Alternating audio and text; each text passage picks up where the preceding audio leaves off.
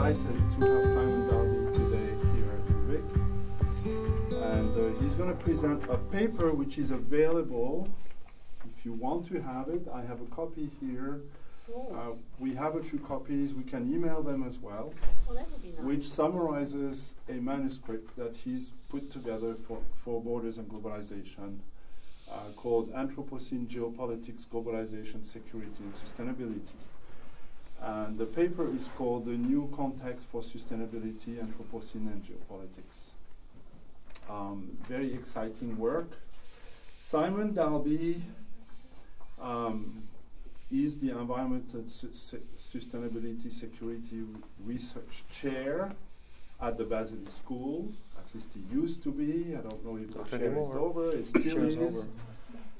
He's a CG senior research, so the Center for Innovation and Governance in Ontario. He's a senior fellow there, and he's a professor of geography and environmental studies at Wilfrid Laurier. He was at Carleton for maybe 20 years, and he's the former editor of Geopolitics, which is the most prominent journal in the area worldwide. And we're really lucky because he has a little hide and seek place. He has a little place where he hides and writes all his books in the region. So we're very lucky to have him this year. And Simon is going to present the research that I just talked about, and please join me in welcoming Simon Dalby. Thank you so much. Okay, The New Context for Sustainability is the title. I want to highlight that third word in there. I'm a geographer, although geographers don't usually talk about it very much. What we all actually do, in some sense or another, are contextual studies. Context is what we do. We just never actually write about what we do in precisely those terms. So what I want to think about is the context within which we then think about borders, sustainability. I want to just start by giving a little bit of background about how I got to where this paper actually is, because I've been thinking about sustainability for a long time. I've been thinking about geopolitics for a long time. And in fact, I was in Edinburgh, I think it was Edinburgh, in 2012 at the annual meeting of the geographers in Britain, and listening to Stuart Eldon doing a talk about boundaries and borders, and suggesting that we needed to emphasize very much the vertical, because flat geopolitics wasn't grappling with some of the more obvious material dimensions of geopolitics.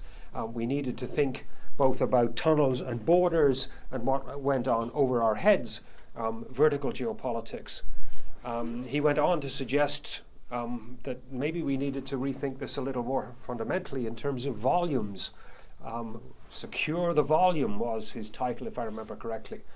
And then Phil Steinberg got up and announced that I was doing the next political geography lecture. And I went, oh, did I agree to do that? Apparently I did.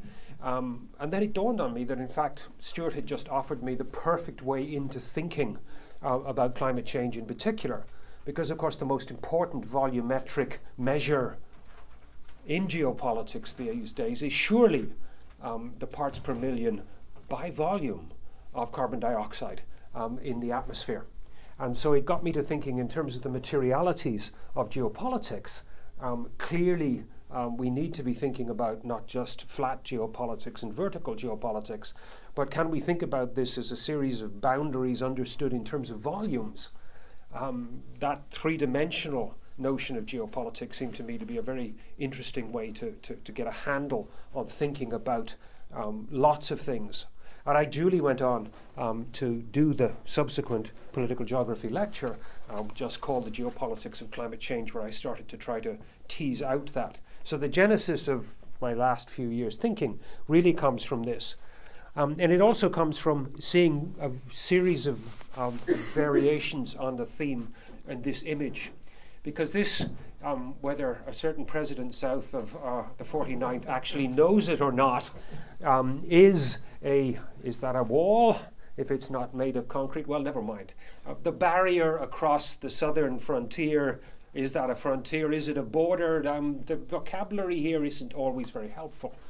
But that image suggests the wall across the southern border of the United States. And of course, for me, the crucial point about this is that it's, apart from the fact it's hideously ugly, but it is actually designed to prevent people moving across a landscape that can change, and hence these strange sloping structures on either side of the wall are designed specifically to allow the barrier to rise up and down as the sand dunes move underneath it, so that the landscape can change, but people can't move in response to it. Neither, for that matter, can numerous quadrupeds as well.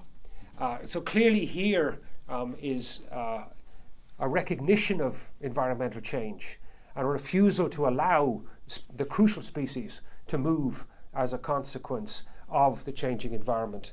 And it seemed to be really a metaphor for the disconnect between administrative spaces that are precisely demarcated and an environment that is fundamentally dynamic. And our attempts to fix borders in a rapidly changing environment seem to me to get to the heart of the dilemmas that globalization and sustainability seem to be grappling with, often without a vocabulary that seemed to actually get to the heart of many of these issues. Every now and again, the terms just don't seem to fit. And so it's that kind of problem that I've been struggling with over the last few years. We have also become an urban species, if you believe the statistics from the United Nations. It was sometime in the last decade, the various studies have given us a different year at which we became 50% present in cities as opposed to non-urban areas. But Steve Graham has been picking up on the vertical idea that I referred to from Stuart Eldon earlier. And in this wonderful book a couple of years ago, he actually started to think about power, sustainability, construction, violence and related issues by looking vertically, not horizontally. And this indeed has encouraged me to think about inequalities in the built landscape in all sorts of different ways. And if you ever thought that the technology that mattered was something terribly mundane and terribly basic, there's a fascinating theme in Steve's book where it all comes down to ropes and cables. Because, of course, the ropes and cables which allow us to build upwards in skyscrapers are also the technology that allow us to dig ever deeper into the earth to get the materials to build the skyscrapers, which the ropes and cables allow us to go up and down. Elevators and the things that go up and down mines are crucial to the expanding capabilities of humanity to change environments and to build structures in all sorts of different ways. And he's got some fascinating stuff in here about luxury condominiums and rooftop gardens and swimming pools on the top of buildings where only the elites can get to, often using helicopters to simply skip all the infrastructure that makes their mode of consumption possible. Can I take pictures of these? Please do. I'll happily circulate them. All these images, apart from the very last one, which I took with my phone, I just pinched off various things on the internet. So I'm probably violating all sorts of copyright all down the line. The PowerPoint will be on the website. If you wish to take pictures, do, but they're easy to find these things. When you look at works like Steve's wonderful book, the sheer scale of what humanity is doing to the planet becomes clear. If it wasn't already clear to you, read Steve Graham and it will become eminently clear. And of course, it's precisely the scale of the transformation that is raising the most fundamental problems for thinking about sustainability. How do you sustain? What do you sustain? By what policy instruments might whatever it is you deem to be desirable to sustain be sustained? Those questions are not clear at all anymore. And in that sense, the traditional assumptions about conservation of stable environments that we were protecting from depredations and unwelcome intrusions by human agencies, that is a noble pursuit by all means. but in many ways the sheer scale of humanity's impact now is such that it makes those ways of thinking about sustainability no longer very helpful in many contexts. The sheer scale of the change has inspired people to talk about the Anthropocene, and I've been talking about the Anthropocene probably more than I should for the last 15 years. Because we need a name for these new contexts. We need a way of summarizing the sheer scale of what has been changing. And doing that, this is the most pithy mathematical attempt at representing it with the Anthropocene equation published in the Anthropocene Review, I think fairly recently. It's now 2 years ago. The idea being that the last 4 billion years, astronomic forces, geophysical forces, and the internal dynamics of the Earth system really were the dominant shaping forces. How environment changes over time is a function of those three factors. The suggestion in this formulation is that this is now fundamentally changed because the human factor has become so much bigger. H is industrialized societies on the right-hand part of that diagram. And the interconnectedness, all those trade paths that are mapped there, are a dramatic new phenomena in the Earth system. And we need to understand the Earth system in these terms. And one can argue that, in fact, these trade routes are precisely the accelerated patterns of interconnection, which the word globalization still is perhaps the best word for understanding the accelerated interconnections across the globe, which is, of course, crucial to the rapid growth of the world economy over the last little while. The term Anthropocene has become much more widespread in the last few years and encapsulated in Lewis and Maslin's book last year, just called The Human Planet, with that very clever subtitle of How We Created the Anthropocene. The double meaning, of course, being the construction of a human planet, but also a whole knowledge base, a whole vocabulary, a whole series of scientific investigations which are encapsulated in this term of the Anthropocene to suggest that the new force in the Earth system is at least industrialized, rich part of humanity, dramatically changing how the Earth system functions.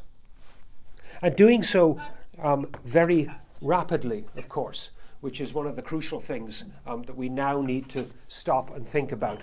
It's the sheer speed of change which is crucial to understanding climate change, as well as all the other transformations that are at the heart of the discussion about the Anthropocene. This actually is a diagram, if you've seen it online, that goes back about 20,000 years. I've just captured the last little piece of it on this image for the PowerPoint. I did get the folks back at the Centre for International Governance Innovation a little while ago actually to scroll it down a screen as I did the talk about Earth history. And then I said, oh, can I have that file, please? I'd love to do this again for some other lectures. Yeah, but Professor Dalby, it's about 7 terabytes because of the scrolling function. We had okay, forget it. Even my laptop's not doing 7 terabytes or something. Utterly ridiculous the way they'd done it. The point about this is that it shows the line right down the middle is the average temperature over the last 10,000 years of the planet. And that incredibly rapid shift at the bottom, tied into those various things that are noted there, of course, is the point. To try and suggest that the dramatic change, if it's not the last 40 years, as the mathematical formula was suggesting in the previous slide, it is certainly extremely rapid, and it's that rapidity of change that is one of the crucial parts of the Anthropocene discussion, which runs across all sorts of gamuts of the transformation of the planet. Humans have messed up, converted, changed, modified, whatever term you want to use, in all sorts of different ways. And all of these diagrams are basically suggesting that the Earth system and socioeconomic trends are basically two different ways of thinking about the same phenomena.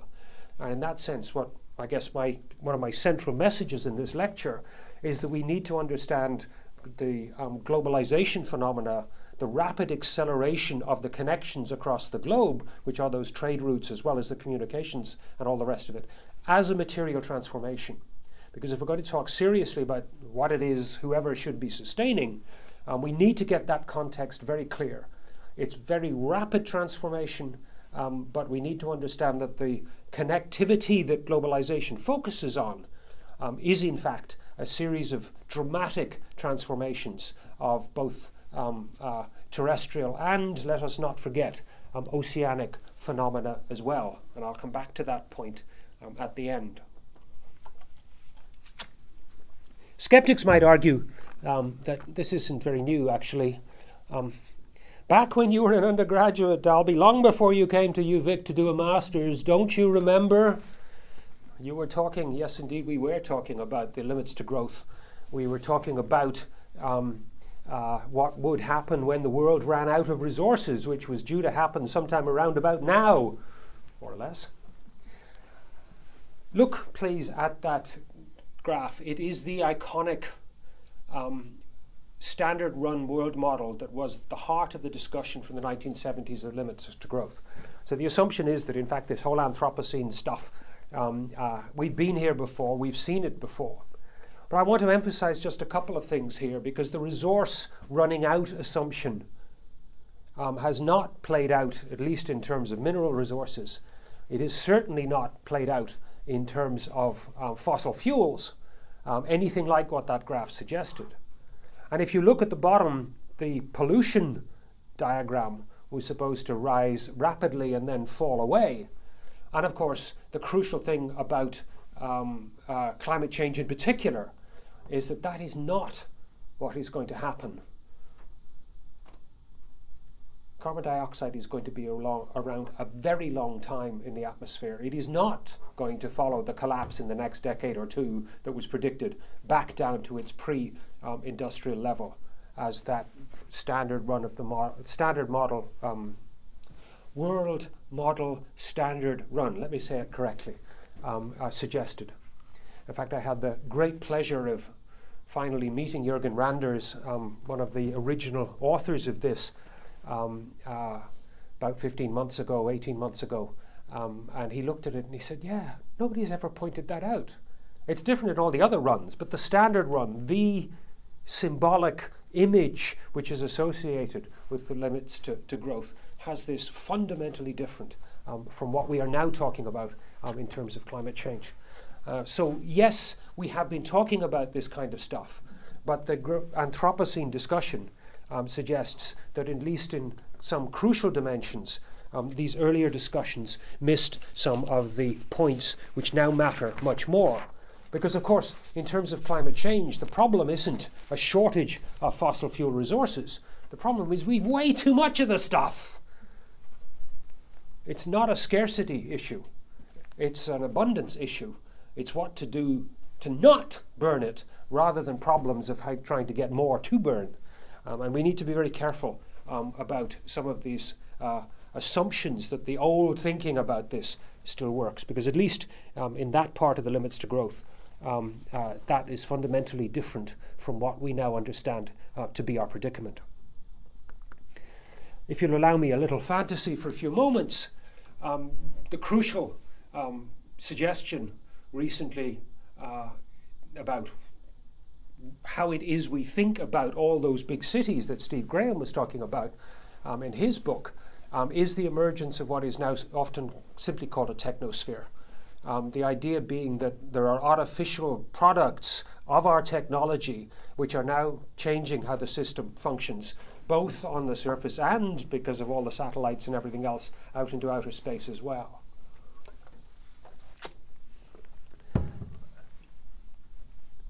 $30 trillion tons of stuff, one estimate I read recently suggested, as a consequence of human activities, or technologies of one form or another. This is a major new entity. It's basically a geological scale change in the planet. And of course, the reason for using the word Anthropocene is to suggest geology. This is bigger than traditional understandings of environment. And it's in this context, this new context, we now have to think about what sustainability might mean. The responsible husbanding of resources, the original notions of sustainability, don't fit in a world of fossil fuels. They don't fit in a world which is increasingly artificial because of the rapid growth of the technosphere. Most of the focus is on climate change for many good reasons, but it is important to suggest that the Anthropocene is about more than just climate change. We do have to grapple with climate change because it is, of course, one of the crucial dimensions to all of this.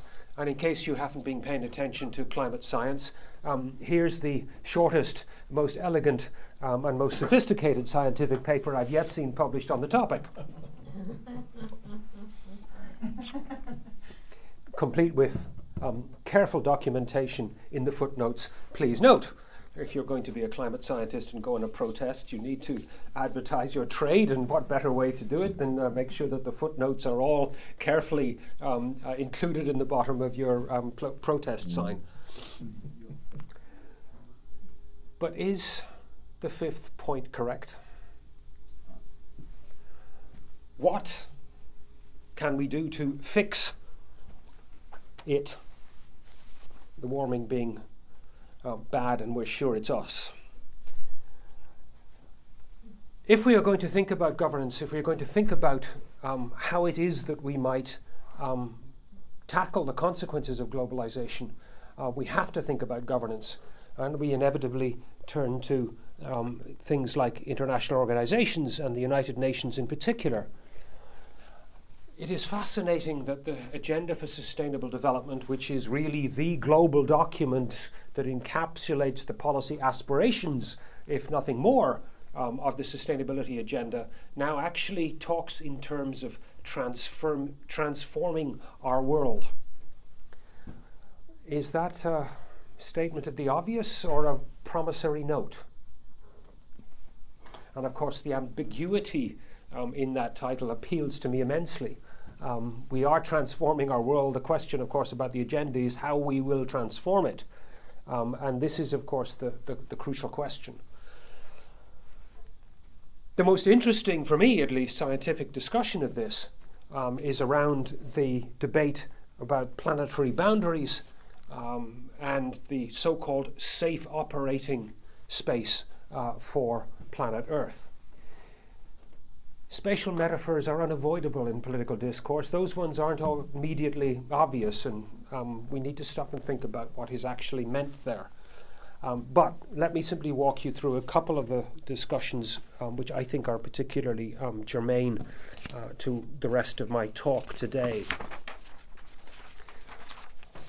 Will Stefan, Johan Rockström, and the rest of what I simply call the Stockholm gang these days, because much of this has been connected up with the Stockholm Resilience Centre and the Environment Institute in Stockholm. And Johan Rockström has made a lot of the running, along with Will Stefan, who of course is the other end of the planet down in Australia most of the time. But nonetheless, the Stockholm crew, or the Stockholm gang, will do as shorthand for the people that have been thinking their way through this. And that paper, The Trajectories of the Earth System, published recently, is fairly blunt in pointing out that we have got to stop and think carefully about what the trajectory of the Earth system is, how we are, in the SDG language, transforming the Earth system, because we are making choices about that. Of course, at this stage, the Marxist in the room always jumps up and says, "Who's we?" Right? Because it's not all of humanity evenly, obviously. But humanity as a totality, or to be more precise, the rich and powerful decision-making part of humanity, which to a small extent includes most of the consumers that attend universities in the global north, are in fact making profound decisions about how the Earth system will be transformed. what matters to the analysis in the Stefan and Rockstrom trajectory paper is that they're increasingly worried about the Earth as a system and the interconnectedness of the bits in the system. So what matters here is not any one single potential transformative process on one of these major parts of the biosphere system, but the potential interconnections between them. If one tips into a new configuration, if it crosses some kind of a threshold into a new configuration, it will have consequences for at least some of the others. And we may end up with what they call a tipping cascade, as one thing affects another, affects another, affects another, a cascade from one tipping point in one system to another. Because the point about the Anthropocene is we have to consider the planet as a system.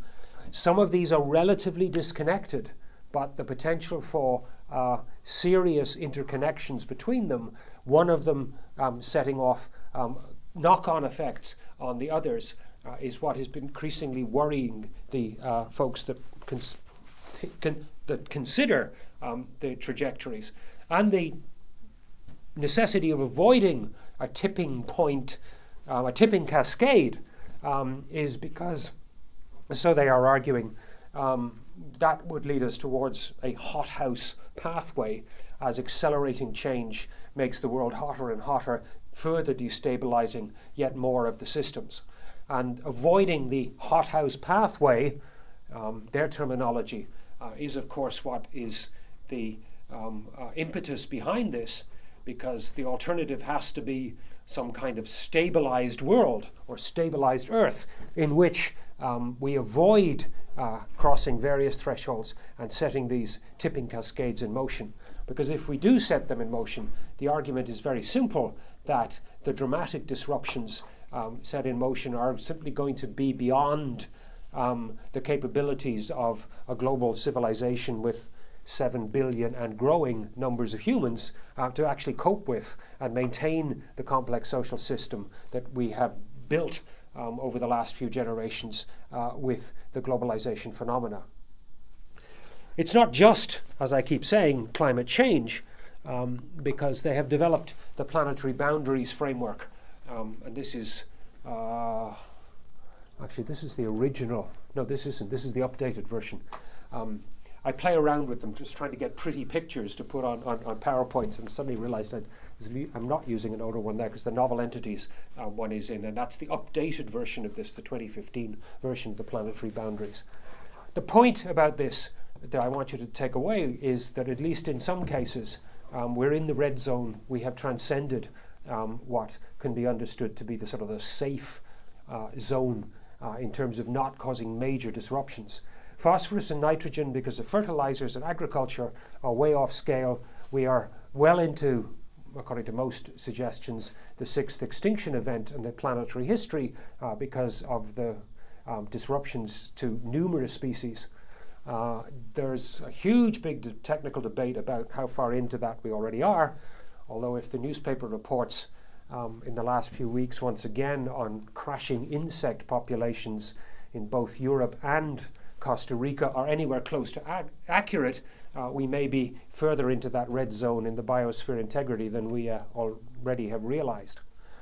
There is good news in there too, of course, because in the case of ozone, we have managed to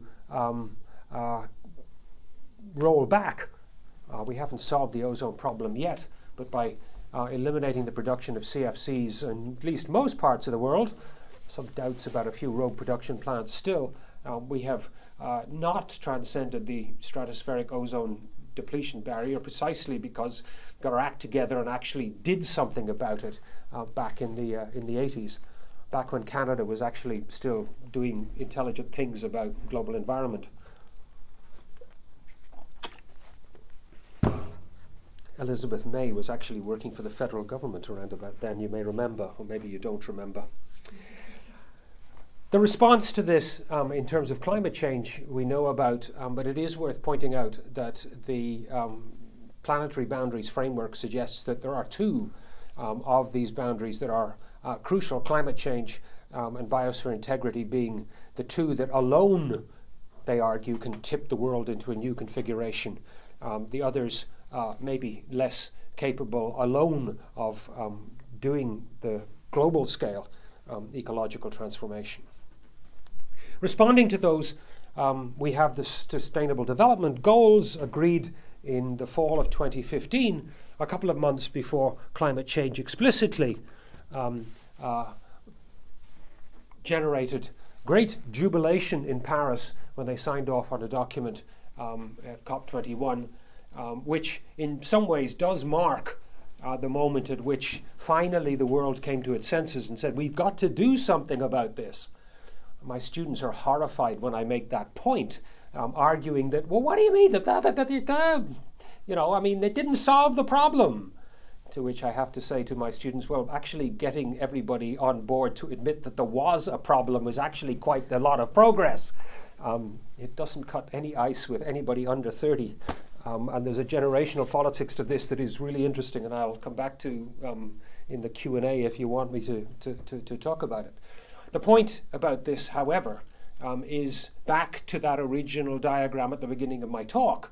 The agencies that are given responsibility for dealing with it are still those bordered territorial states. We don't have a new global governance system beyond an agreement on the part of all states with the subsequent promise to leave on the part of Trump. But nonetheless, most United States agencies are still assuming that they're going to be in the arrangement. The point here is that we have got a recognition that there's a problem.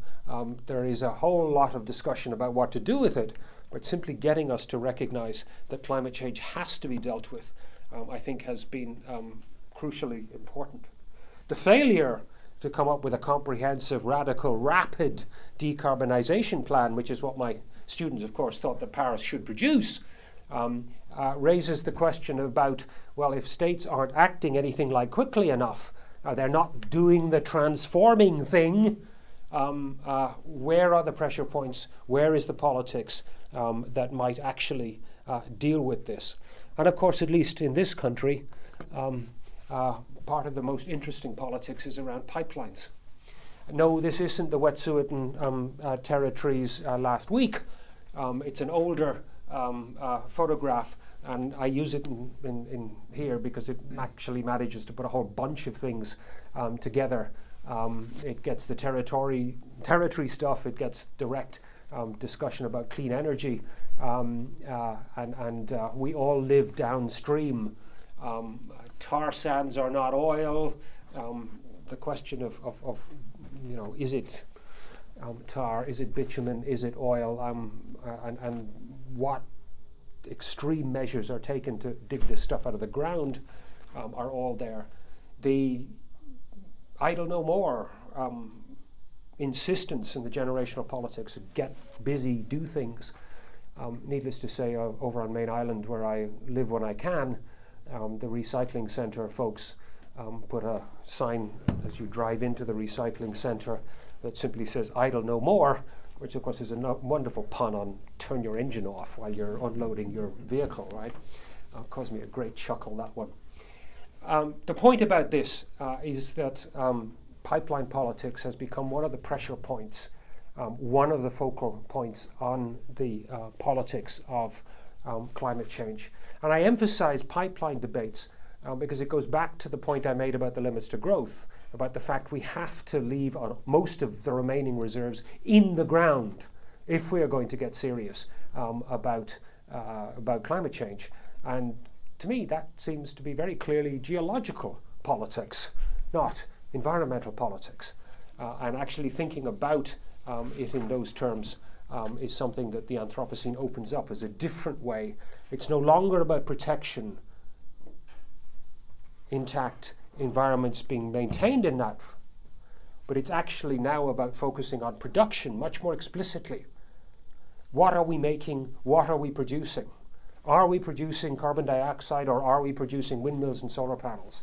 Are we producing V8 engines, or are we producing those fancy new electric things that I don't quite understand in Teslas or whatever. I mean, there are very immediate production decisions which have very long-term consequences for the fate of the planet. And thinking about politics now in geological terms, in terms of the long-term physical remnants, bits and pieces of engines, carbon dioxide, as a legacy, is a geological politics which I think shifts, at least in part, our understanding of how it is that we are going to think about our long-term security. And the politics around that, of course, has been very fraught of late. This is Standing Rock. A while back, it looks like a battlefield. Those are not actual fires from exploding munitions, but the really interesting thing that caught me as somebody who spent a lot of time thinking about geopolitics in the military is the veterans from American veterans from the Middle Eastern wars showing up to help the protesters with their logistics, because they had the skill sets of doing logistics and they realized that that actually might help the protesters. Asked why, they simply said, well, we can't go on with fossil fuels. We can't go on blowing the Middle East to bits every time we have a hissy fit about some Arab sheikh not doing our bidding. This world is unsustainable, and therefore we are taking the side of the protesters against the military, quasi-military security forces that are threatening the protest camps. That was the point at which I went, wait a minute. There is a question here about who's securing what, and who's using military-style logistics to accomplish which, that really does need our attention. And there's a certain young congresswoman from New York, recently elected, who has recently said going there, being involved in the protest, was absolutely crucial to her decision to run in New York. So the protest camps, the consequences of then her advertising anybody who will listen, the Green New Deal, does seem to me to be politics here that we really need to pay more attention to some of those connections. And I, you know, maybe this is the beginning of something that really will get attention. Because, of course, how it is that we think about adapting to climate change requires us to rethink a lot of things. Suvakul and Linné here are talking about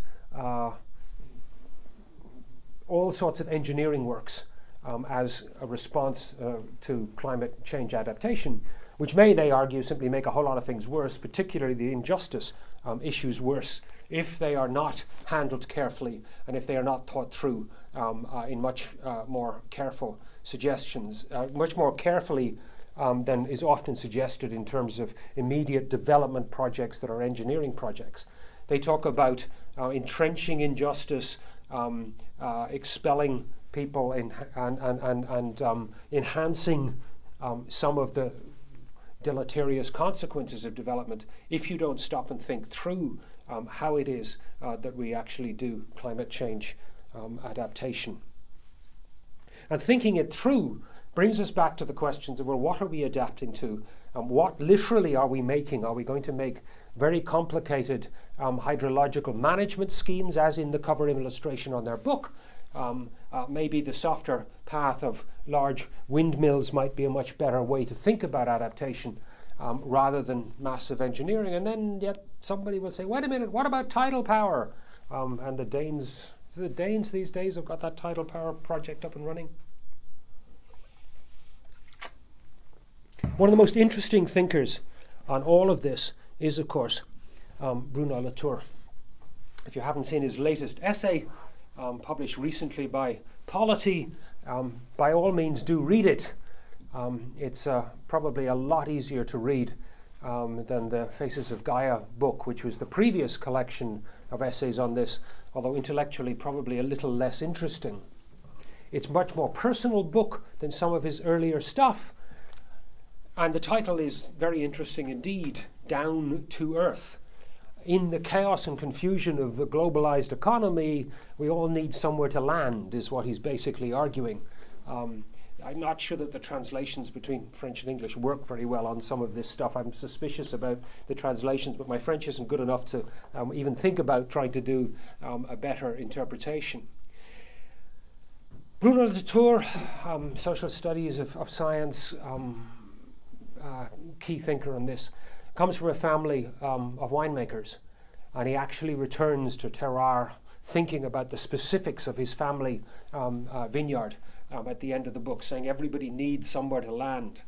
And yet there's a huge irony on this, because of course it's precisely climate change that is messing up grape production, frosts, heat waves, changing rainfall patterns. All of these things are making traditional grape growers in particular places increasingly nervous, and in some cases making the traditional grapes impossible to grow in areas where they've grown for centuries. So there's something very ironic about Latour actually trying to come back down to earth, to ground ourselves in a particular place, when of course the larger climatic regime is changing the environmental conditions in particular places.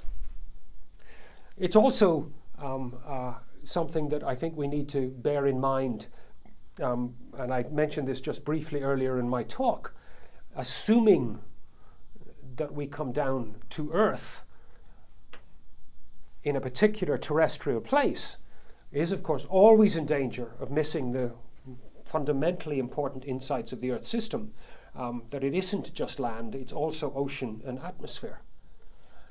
If recent headlines are accurate, that 90% of the heating of the Earth has actually gone into the oceans, despite the fact they're 70% of the surface area of the planet, we really do need to stop and think about the Earth system as a system that includes the atmosphere and the oceans more explicitly. And I was a little concerned that Latour was abandoning his earlier attempts to invoke Gaia in the previous work and coming back to a very geographically fixed location as a solution to dealing with the anxieties of climate politics.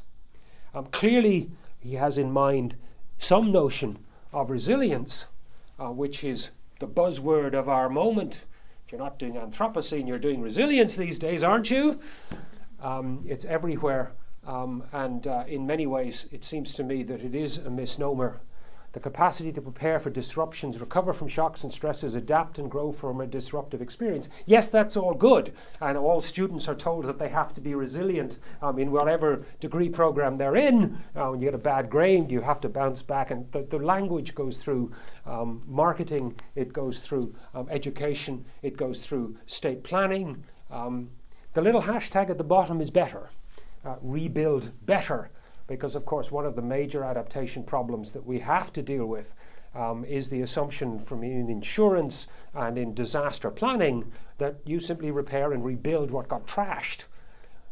That presupposes a situation of stationarity. It presupposes a normal set of environmental circumstances in which there are occasional perturbations, but basically the system is operating around a predictable norm.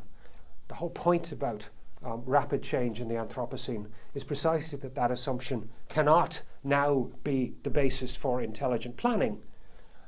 Naomi Klein fans, of course, know all about the problems with this formulation of resilience, because, of course, in terms of markets, what we end up with in responses to storms is what she calls disaster capitalism. And in many cases, the institutions that can adapt and grow happen to be corporations that have the flexibility to adapt after a major disruption. And if you haven't read her shock doctrine as a corrective to the exuberance with which resilience is often dealt with, good Lord, it's nearly a decade. It's more than a decade old now. It's 2007. It's well worth going back and thinking about. She did a small, much more recent book about Puerto Rico and Hurricane Maria, which is well worth a read in terms of thinking about how, while this is all very well in theory, the practical political economies on the ground are something we need to grapple with much more explicitly. We need to get beyond resilience and think about the disruption of the Anthropocene, and Peter Kareva's upset a lot of people over the years, making this point long, loud and clear. This one happens to be a version that shows up in Global Policy and is a particularly articulate suggestion of the difficulties of resilience and the necessity to think about much more profound transformations. But even if we are thinking about profound transformations, we do need to stop and think very carefully about how it is that we rapidly change. And it's been fascinating to watch Bill McKibben. This is a graphic from his New Republic article of 3-4 years ago, in which he's actually suggesting that America needs to mobilize a solar production system in the same way as it did in 1942 in response to its joining the the Second World War. Military metaphors, emergency. Anybody been paying attention to the language of walls and things in the last week? May not give us the kind of policy responses that are needed to dramatically change economy rapidly. On the other hand, the necessity to rapidly change the economy requires us to act in ways that are not the normal market-driven policies. The final slide, my final point, is that to pull all this together, we need to think about mundane production decisions about many things. In the Bulletin of the Atomic Scientists, more or less a year ago exactly, Dawn Stover wrote a wonderful little article in a sort of awfully wonderful sort of way, in which he pointed out that the money that Trump wanted to spend on his wall, and this is a year ago more or less exactly, or it's back in the headlines exactly a year later, which is why I'm talking about it. The money that Trump wants to spend on a wall to stop people moving across that border would, she argued, be much better spent on climate mitigation and adaptation, because she pointed out that much of Florida is going to disappear under the waves fairly shortly, as if climate change isn't tackled fairly soon. And this is indeed Miami, and this is indeed a construction project on a waterfront in Miami, because her argument is that money for the wall is misunderstanding the important border that the United States actually needs to deal with. The border that it needs to worry about is its coastline, not its terrestrial border with Mexico, because the consequences of not dealing with the coastline issues, both in terms of preventing climate change and building infrastructure to resist the worst depredations of rising sea levels, that's going to be a whole lot worse than whatever disruptions small numbers of migrant caravan folks moving across the border might actually do. And completely misunderstanding which border is most important means that Trump is likely to dramatically misspend what money he has available for dealing with border issues in the United States. And it seems to me that that is a useful, simple image, because it also reminds us that we need to take a detour. It's also very mundane, everyday production decisions have global consequences. All of that, it seems to me, is captured in this photo, which you may also take a photo of if you wish. I haven't copyrighted it, but it was on my cell phone in Miami last year when I happened to be down there, as it happens, talking about this topic. Okay, I will call it quits there, and thank you for your attention.